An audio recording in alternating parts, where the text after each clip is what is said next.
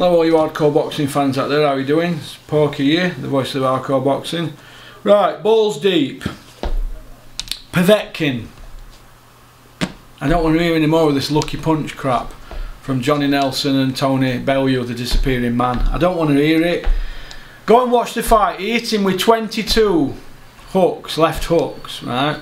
The 23rd was a little bit different to the first 22, wasn't it? He set him up, right? It's called muscle memory. Every time he hit him, Dillian Whyte blocked it, right? And he knew the same punch were coming. When it comes 22 times, you think the same thing's happening all the time. But the 23rd set was a little bit different, wasn't it?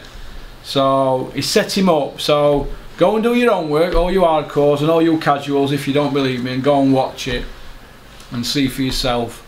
Alright, it wasn't a lucky punch. We're talking about a guy, Olympic gold medalist, former world champion. He's only been beat by Joshua and Vladimir Klitschko, two guys at the top of the game at the time. So Dillian Whyte got knocked out and that's it. It's over, Rover. Move on. Alright, move on from it. But I just wanted to get that out there because it's starting to do my head in seeing people saying it were lucky and this and that. And what I do want to point out though is, why have we got a rematch when it wasn't even for a title? Why is there a rematch? I think it's just craziness. So, alright, so peace out, keep on trucking, keep supporting boxing, don't have nightmares.